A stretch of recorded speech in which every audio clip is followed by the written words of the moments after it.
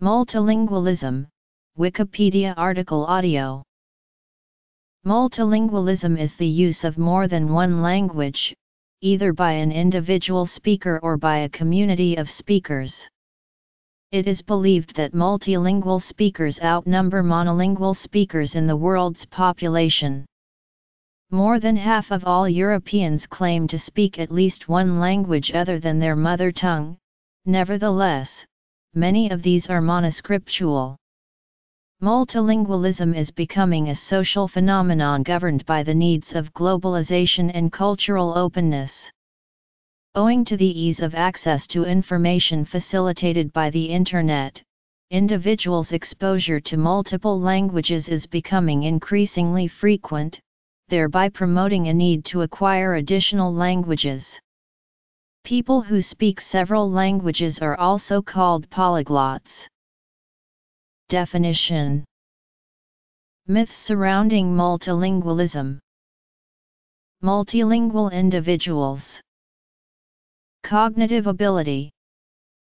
Economic benefits. Receptive bilingualism. Personality. Terms: learning language, neuroscience, psychology. Multilingualism within communities.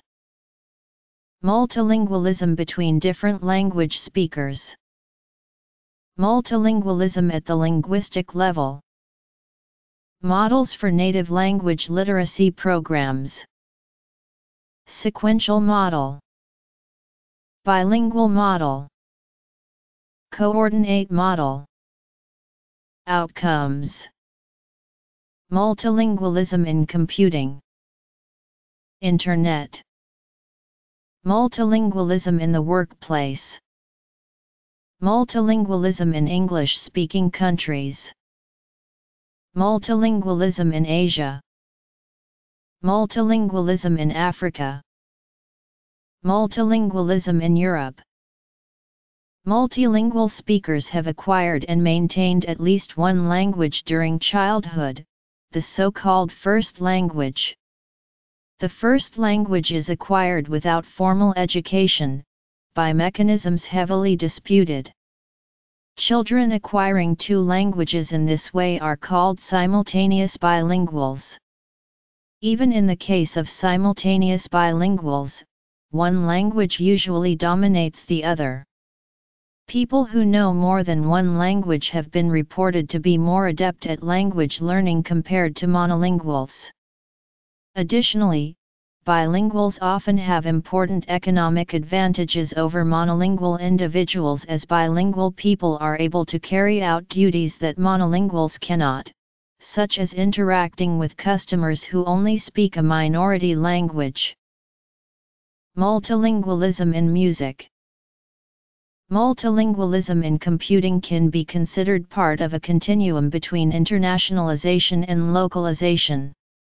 Due to the status of English in computing, software development nearly always uses it, so almost all commercial software is initially available in an English version, and multilingual versions, if any, may be produced as alternative options based on the English original.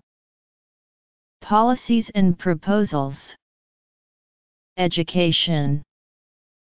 The definition of multilingualism is a subject of debate in the very same way as the definition of language fluency. On one end of a sort of linguistic continuum, one may define multilingualism as complete competence and mastery in another language. The speaker would presumably have complete knowledge and control over the language so as to sound native. On the opposite end of the spectrum would be people who know enough phrases to get around as a tourist using the alternate language. Since 1992, Vivian Cook has argued that most multilingual speakers fall somewhere between minimal and maximal definitions. Cook calls these people multi-competent. In addition, there is no consistent definition of what constitutes a distinct language. For instance, scholars often disagree whether Scots is a language in its own right or a dialect of English.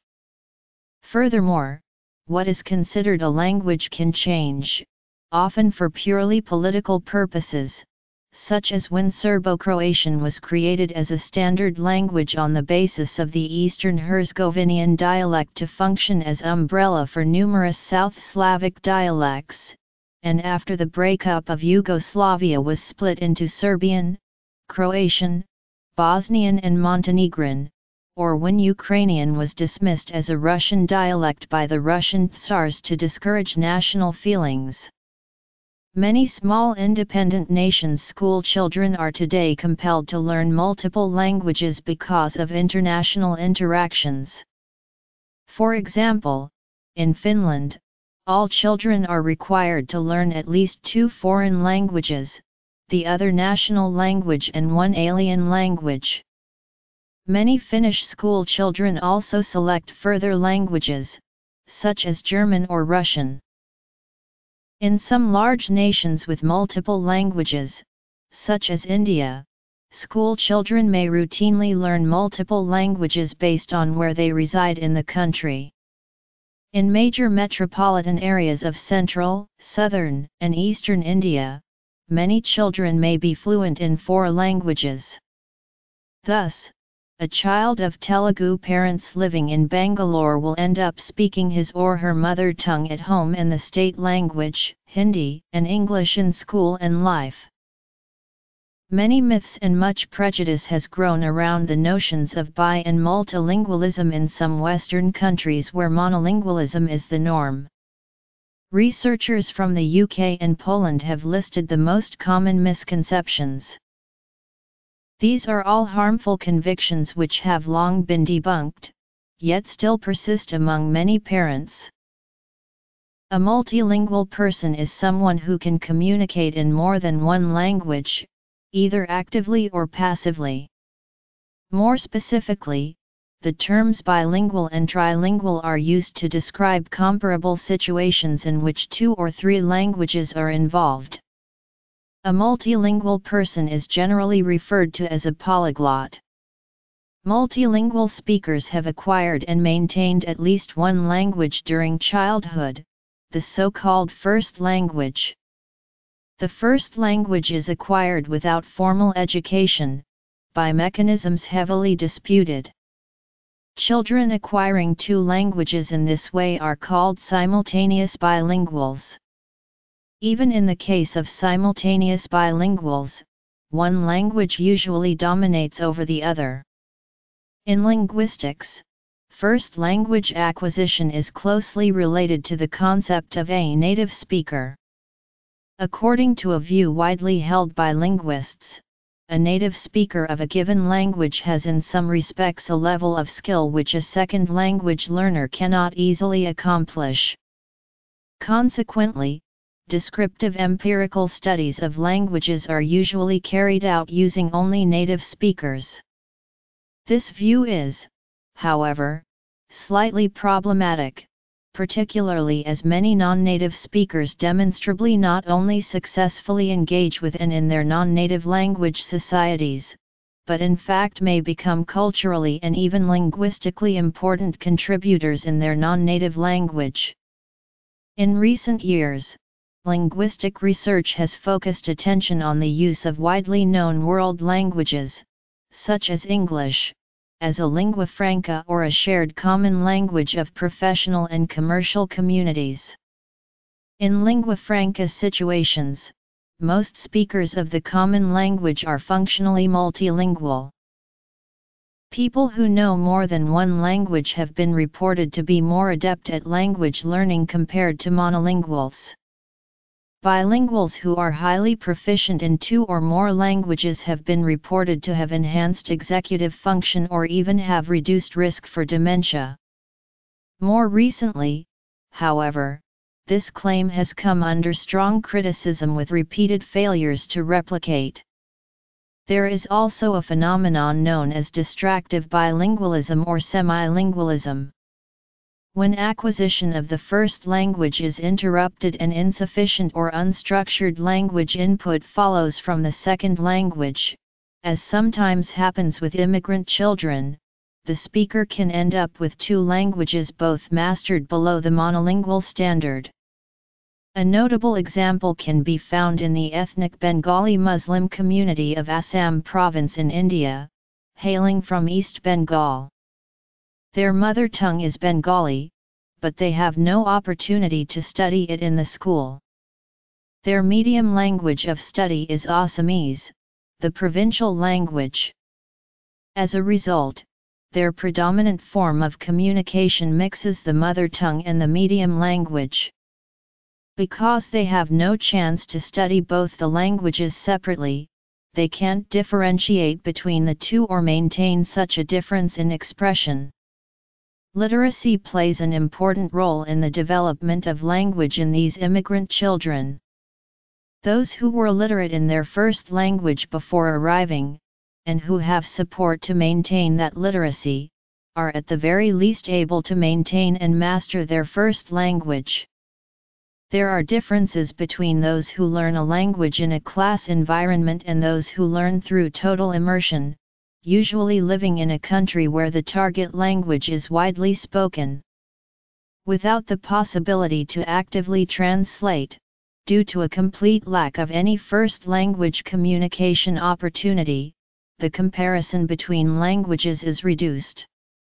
The new language is almost independently learned, like the mother tongue for a child, with direct concept-to-language translation that can become more natural than word structures learned as a subject. Added to this, the uninterrupted, immediate and exclusive practice of the new language reinforces and deepens the attained knowledge. Bilinguals might have important labor market advantages over monolingual individuals as bilingual people are able to carry out duties that monolinguals cannot, such as interacting with customers who only speak a minority language. A study in Switzerland has found that multilingualism is positively correlated with an individual's salary, the productivity of firms, and the gross domestic production. The authors state that Switzerland's GDP is augmented by 10% by multilingualism. A study in the United States by Agirdog found that bilingualism has substantial economic benefits as bilingual persons were found to have around $3,000 per year more salary than monolinguals. Receptive bilinguals are those who have the ability to understand a second language but who cannot speak it or whose abilities to speak it are inhibited by psychological barriers. Receptive bilingualism is frequently encountered among adult immigrants to the U.S. who do not speak English as a native language but who have children who do speak English natively, usually in part because those children's education has been conducted in English. While the immigrant parents can understand both their native language and English, they speak only their native language to their children. If their children are likewise receptively bilingual but productively English monolingual, throughout the conversation the parents will speak their native language and the children will speak English. If their children are productively bilingual, however, those children may answer in the parents' native language, in English, or in a combination of both languages, varying their choice of language depending on factors such as the communication's content, context, and/or emotional intensity and the presence or absence of third-party speakers of one language or the other. The third alternative represents the phenomenon of code switching in which the productively bilingual party to a communication switches languages in the course of that communication. Receptively bilingual persons, especially children, may rapidly achieve oral fluency by spending extended time in situations where they are required to speak the language that they theretofore understood only passively. Until both generations achieve oral fluency, not all definitions of bilingualism accurately characterize the family as a whole, but the linguistic differences between the family's generations often constitute little or no impairment to the family's functionality. Receptive bilingualism in one language as exhibited by a speaker of another language, or even as exhibited by most speakers of that language, is not the same as mutual intelligibility of languages. The latter is a property of a pair of languages, namely a consequence of objectively high lexical and grammatical similarities between the languages themselves, whereas the former is a property of one or more persons and is determined by subjective or intersubjective factors such as the respective language's prevalence in the life history of the person or persons. Because it is difficult or impossible to master many of the high-level semantic aspects of a language without first understanding the culture and history of the region in which that language evolved, as a practical matter an in-depth familiarity with multiple cultures is a prerequisite for high-level multilingualism. This knowledge of cultures individually and comparatively, or indeed the mere fact of one's having that knowledge, often forms an important part of both what one considers one's own personal identity to be and what others consider that identity to be. Some studies have found that groups of multilingual individuals get higher average scores on tests for certain personality traits such as cultural empathy, open-mindedness and social initiative. The idea of linguistic relativity, which claims that the language people speak influences the way they see the world, can be interpreted to mean that individuals who speak multiple languages have a broader, more diverse view of the world, even when speaking only one language at a time. Some bilinguals feel that their personality changes depending on which language they are speaking, thus multilingualism is said to create multiple personalities. Xiaolei Wang states in her book Growing Up with Three Languages, Birth to 11, languages used by speakers with one or more than one language are used not just to represent a unitary self, but to enact different kinds of selves, and different linguistic contexts create different kinds of self-expression and experiences for the same person. However, there has been little rigorous research done on this topic and it is difficult to define personality in this context. Fran Oisgris-Jean wrote, "What is seen as a change in personality is most probably simply a shift in attitudes and behaviors that correspond to a shift in situation or context, independent of language." However, the Sapir-Whorf hypothesis, which states that a language shapes our vision of the world, may suggest that a language learned by a grown-up may have much fewer emotional connotations and therefore allow a more serene discussion than a language learned by a child and to that respect more or less bound to a child's perception of the world. A 2013 study published in PLOS ONE found that rather than an emotion-based explanation, switching into the second language seems to exempt bilinguals from the social norms and constraints such as political correctness.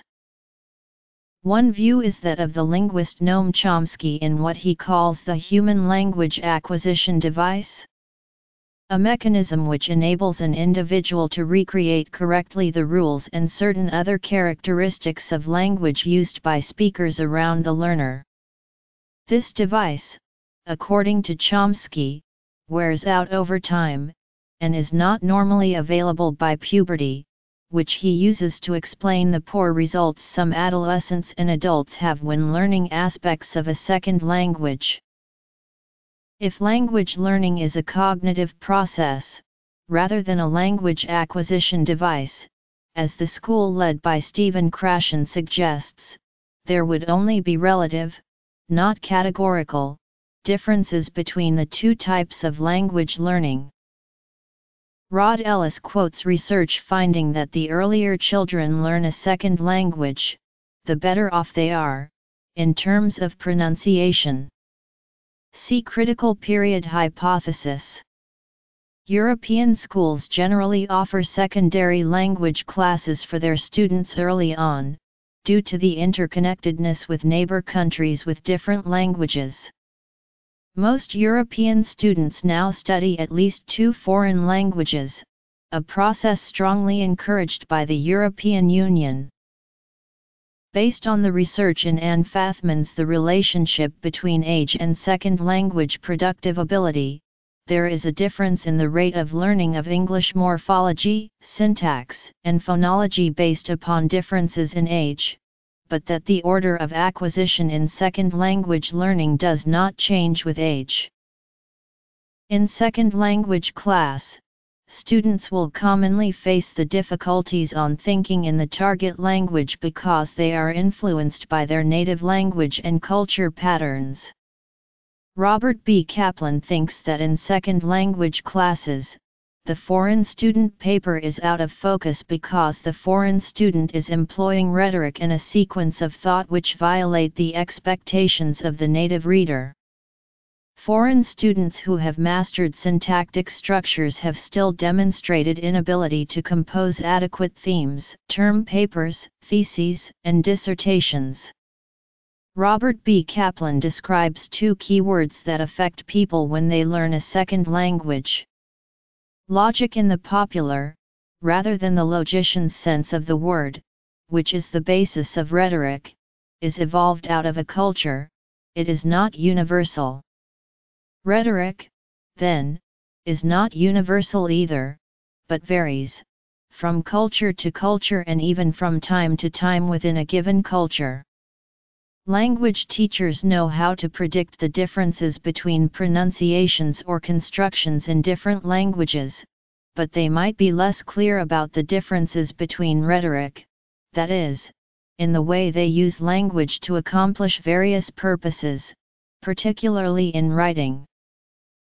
A study in 2012 has shown that using a foreign language reduces decision-making biases.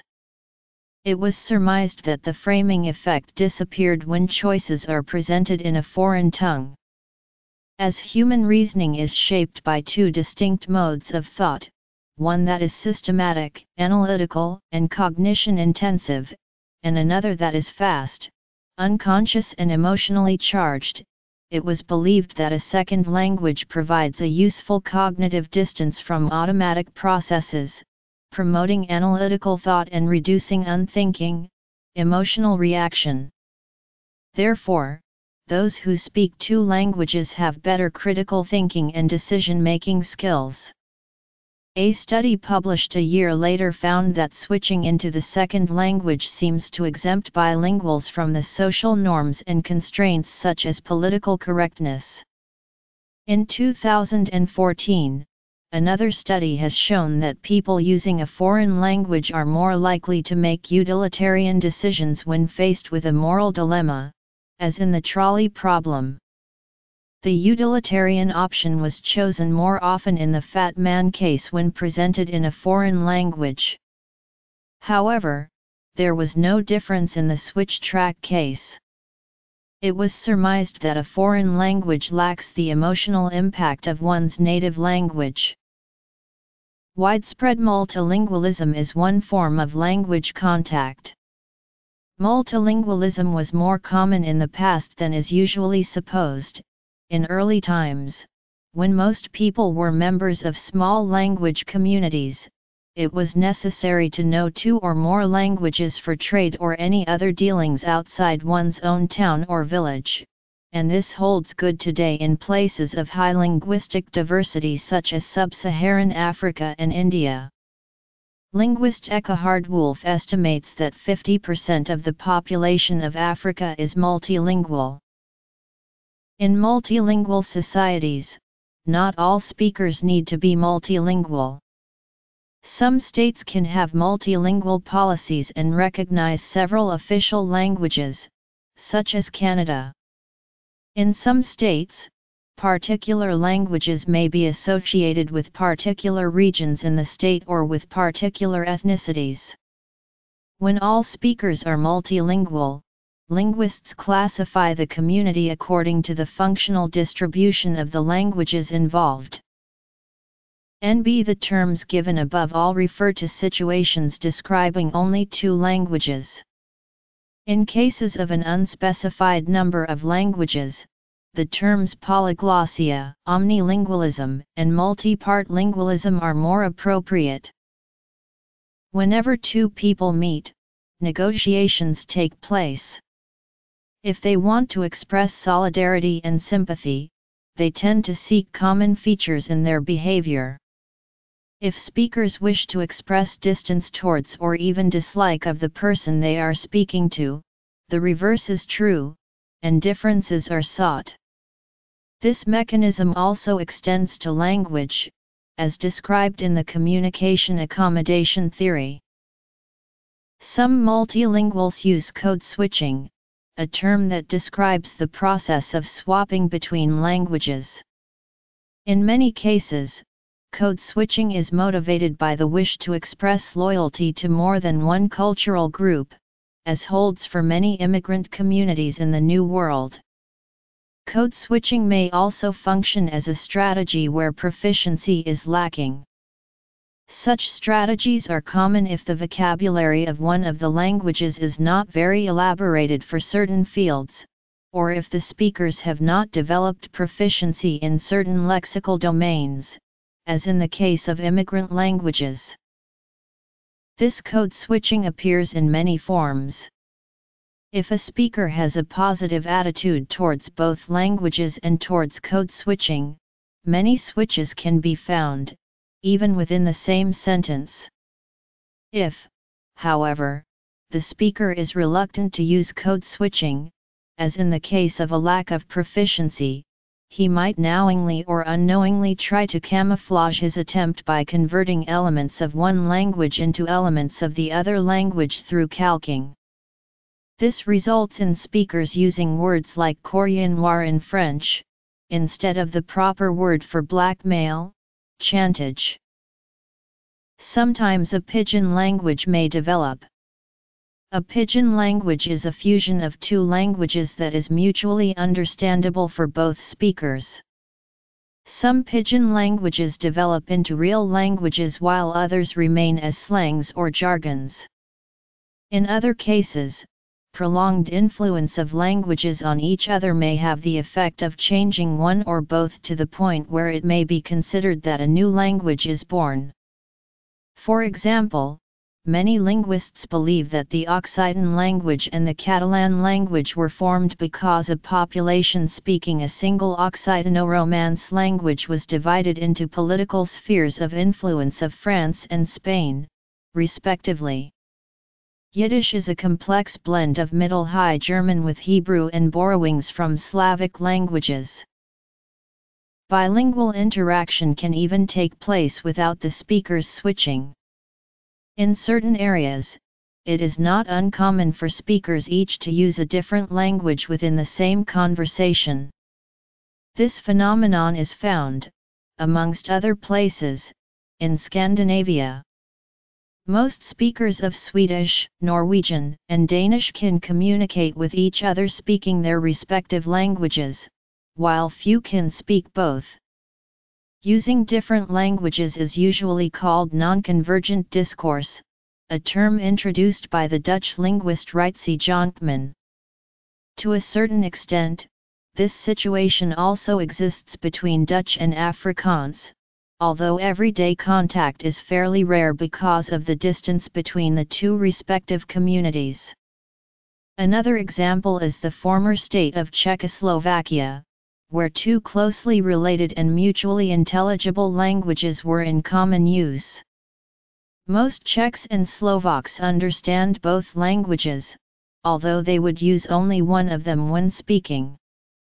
For example, in Czechoslovakia it was common to hear two people talking on television each speaking a different language without any difficulty understanding each other. This bilinguality still exists nowadays, although it has started to deteriorate after Czechoslovakia split up. Socio-political as well as socio-cultural identity arguments may influence native language literacy. While these two camps may occupy much of the debate about which languages children will learn to read, a greater emphasis on the linguistic aspects of the argument is appropriate. In spite of the political turmoil precipitated by this debate, researchers continue to espouse a linguistic basis for it. This rationale is based upon the work of Jim Cummins. In this model, learners receive literacy instruction in their native language until they acquire a threshold literacy proficiency. Some researchers use age 3 as the age when a child has basic communicative competence in their first language. Children may go through a process of sequential acquisition if they migrate at a young age to a country where a different language is spoken, or if the child exclusively speaks his or her heritage language at home until he/she is immersed in a school setting where instruction is offered in a different language. The phases children go through during sequential acquisition are less linear than for simultaneous acquisition and can vary greatly among children. Sequential acquisition is a more complex and lengthier process, although there is no indication that non-language delayed children end up less proficient than simultaneous bilinguals, so long as they receive adequate input in both languages. In this model, the native language and the community language are simultaneously taught. The advantage is literacy in 2 languages as the outcome. However, the teacher must be well versed in both languages and also in techniques for teaching a second language. That bi- or multilinguals are exceptions to the default monolingual norm, that in order to deserve the label bi/multilingual, one needs to have an equal, perfect, native-like command of both/all of one's languages, that childhood bilingualism may be detrimental to both linguistic and cognitive development and consequently lead to poorer results at school, that exposing a child to more than one tongue may cause language impairment or deficits, or that for children already diagnosed with impairments 2 languages mean too much unnecessary pressure and effort, that the children do not have enough time to learn both languages, therefore it is better if they only acquire the majority language, that the children would be confused with having the ability to speak 2 languages and the tip of the tongue states. For instance, where one knows the meaning and the specific details of a word, but cannot retrieve a word, those bilingual individuals tend to have slightly fewer vocabularies and weaker in verbal fluency tasks than the monolingual counterpart. Other diglossia. If there is a structural functional distribution of the languages involved, the society is termed diglossic. Typical diglossic areas are those areas in Europe where a regional language is used in informal, usually oral, contexts, while the state language is used in more formal situations. Frisia and Lusatia are well-known examples. Some writers limit diglossia to situations where the languages are closely related, and could be considered dialects of each other. This can also be observed in Scotland where, in formal situations, English is used. However, in informal situations in many areas, Scots is the preferred language of choice. A similar phenomenon is also observed in Arabic-speaking regions. The effects of diglossia could be seen in the difference between written Arabic and colloquial Arabic. However, as time goes, the Arabic language somewhere between the two have been created what some have deemed Middle Arabic or Common Arabic. Because of this diversification of the language, the concept of spectroglossia has been suggested. Ambilingualism. A region is called ambilingual if this functional distribution is not observed.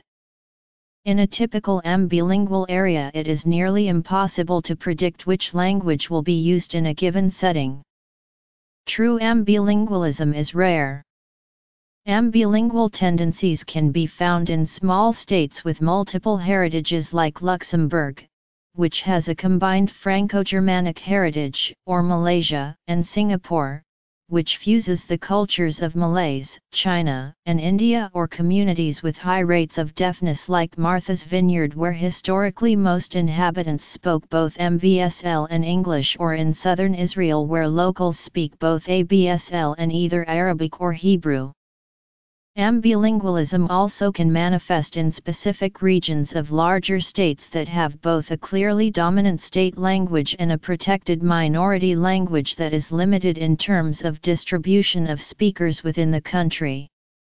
This tendency is especially pronounced when, even though the local language is widely spoken, there is a reasonable assumption that all citizens speak the predominant state tongue. This phenomenon can also occur in border regions with many cross-border contacts, bipartlingualism, if more than one language can be heard in a small area, but the large majority of speakers are monolinguals, who have little contact with speakers from neighboring ethnic groups. An area is called bipartlingual. An example of this is the Balkans. A localized system has been adapted or converted for a particular locale, including the language of the user interface, input, and display, and features such as time/date display and currency, but each instance of the system only supports a single locale. Multilingualist software supports multiple languages for display and input simultaneously, but generally has a single user interface language. Support for other locale features like time, date, number, and currency formats may vary as the system tends towards full internationalization. Generally, a multilingualist system is intended for use in a specific locale, whilst allowing for multilingual content. An internationalized system is equipped for use in a range of locales, allowing for the coexistence of several languages and character sets in user interfaces and displays. In particular, a system may not be considered internationalized in the fullest sense unless the interface language is selectable by the user at runtime. This model posits that equal time should be spent in separate instruction of the native language and of the community language. The native language class, however, focuses on basic literacy while the community language class focuses on listening and speaking skills. Being a bilingual does not necessarily mean that one can speak, for example, English and French. Cummins' research concluded that the development of competence in the native language serves as a foundation of proficiency that can be transposed to the second language. The common underlying proficiency hypothesis. His work sought to overcome the perception propagated in the 1960s that learning two languages made for two competing aims. The belief was that the two languages were mutually exclusive and that learning a second required unlearning elements and dynamics of the first in order to accommodate the second. The evidence for this perspective relied on the fact that some errors in acquiring the second language were related to the rules of the first language. How this hypothesis holds under different types of languages such as Romance versus non-Western languages has yet to undergo research. Another new development that has influenced the linguistic argument for bilingual literacy is the length of time necessary to acquire the second language. While previously children were believed to have the ability to learn a language within a year, today researchers believe that within and across academic settings, the time span is nearer to 5 years. An interesting outcome of studies during the early 1990s, however, confirmed that students who do successfully complete bilingual instruction perform better academically. These students exhibit more cognitive elasticity, including a better ability to analyze abstract visual patterns. Students who receive bidirectional bilingual instruction where equal proficiency in both languages is required perform at an even higher level. Examples of such programs include international and multinational education schools. With emerging markets and expanding international cooperation, business users expect to be able to use software and applications in their own language.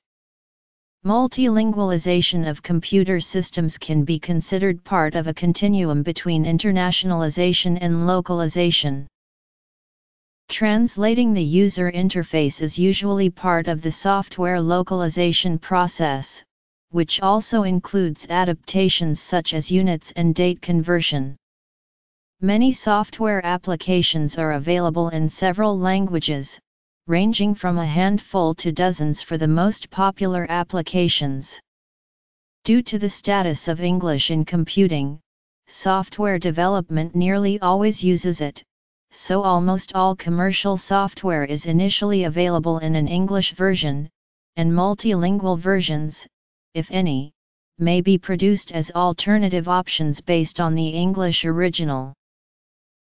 The Multilingual App Toolkit was first released in concert with the release of Windows 8 as a way to provide developers a set of free tooling that enabled adding languages to their apps with just a few clicks, in large part due to the integration of a free, unlimited license to both the Microsoft Translator Machine Translation Service and the Microsoft Language Platform Service, along with platform extensibility to enable anyone to add translation services into MAT.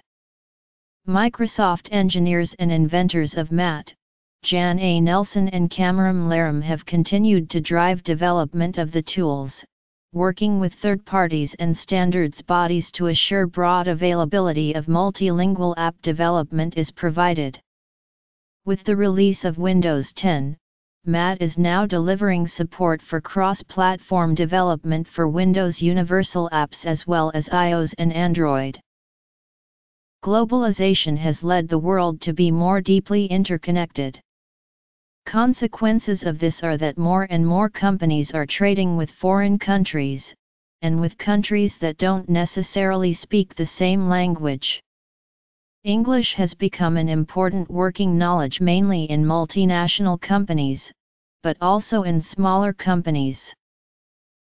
According to Hewitt, entrepreneurs in London from Poland, China, or Turkey use English mainly for communication with customers, suppliers and banks, but their own native languages for work tasks and social purposes. Even in English-speaking countries, immigrants are still able to use their own mother tongue in the workplace thanks to other immigrants from the same place. Kovacs describes this phenomenon in Australia with Finnish immigrants in the construction industry who spoke Finnish during working hours. But even though foreign languages may be used in the workplace, English is still a must-know working skill. Mainstream society justifies the divided job market, arguing that getting a low-paying job is the best newcomers can achieve considering their limited language skills. With companies going international, they are now focusing more and more on the English level of their employees. Especially in South Korea since the 1990s, companies are using different English language testing to evaluate job applicants, and the criteria in those tests are constantly upgrading the level for good English. In India, it is even possible to receive training to acquire an English accent, as the number of outsourced call centers in India has soared in the past decades. Meanwhile, Japan ranks 26th out of 63 countries in a 2014 English Proficiency Index, amid calls for this to improve in time for the 2020 Tokyo Olympics. Within multiracial countries such as Malaysia and Singapore, it is not unusual for one to speak two or more languages, albeit with varying degrees of fluency. Some are proficient in several Chinese dialects, given the linguistic diversity of the ethnic Chinese community in both countries. Not only in multinational companies is English an important skill, but also in the engineering industry, in the chemical, electrical and aeronautical fields. A study directed by Hill and Van Zyl shows that in South Africa young black engineers used English most often for communication and documentation. However, Afrikaans and other local languages were also used to explain particular concepts to workers in order to ensure understanding and cooperation. In Europe, as the domestic market is generally quite restricted, international trade is a norm. But there is no predominant language in Europe. Most of the time English is used as a communication language, but in multilingual countries such as Belgium, Switzerland, or Spain it is common to see employees mastering 2 or even 3 of those languages. Some languages such as Danish, Swedish, and Norwegian or Croatian, Slovenian, Serbian and Bosnian are so close to each other that it is generally more common for meeting to use their mother tongue rather than English. Continued global diversity has led to an increasingly multilingual workforce. Europe has become an excellent model to observe this newly diversified labor culture. The expansion of the European Union with its open labor market has provided opportunities both for well-trained professionals and unskilled workers to move to new countries to seek employment. Political changes and turmoil have also led to migration and to the creation of new and more complex multilingual workplaces. In most wealthy and secure countries, immigrants are found mostly in low-paid jobs but also, increasingly, in high-status positions. It is extremely common for music to be written in whatever the contemporary lingua franca is. If a song is not written in a common tongue, then it is usually written in whatever is the predominant language in the musician's country of origin, or in another widely recognized language, such as English, German, Spanish, or French. The bilingual song cycles there and sing poetry on the 2011 contemporary classical album Troika consist of musical settings of Russian poems with their English self-translations by Joseph Brodsky and Vladimir Nabokov, respectively. Songs with lyrics in multiple languages are known as macaronic verse. Media related to multilingualism at Wikimedia Commons.